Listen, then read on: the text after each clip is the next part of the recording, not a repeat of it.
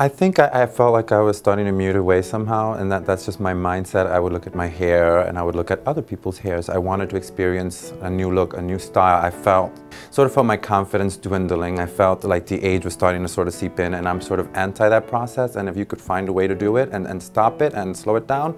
And then I met you guys, and it was a warm welcome. It was very private, very confidential, and that's a part of it, is that to feel confident and comfortable where you're going, that you can walk in there, they'll work with you and understand what your need is and deliver it. And again, they did that, so I'm proud of that. I have to be honest, it was interesting, it was different to see myself in a new light, but I promise you, you will look at every mirror, every reflection, because that's exactly what I did. I walked out and I kept looking sideways, and I was like, oh my God, this looks so different, so remarkable. If it was raining and I had a receding hairline, I would be worried about it, so I always wore a hat.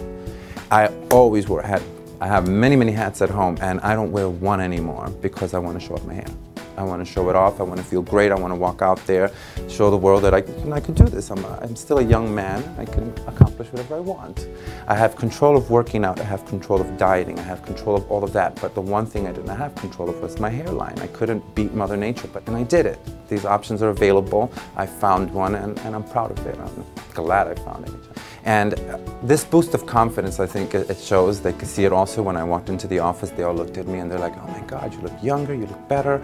And all of that feedback helps. But most importantly was what I felt in the mirror when I looked. And I was happy, I was so excited. It was an easy process, painless.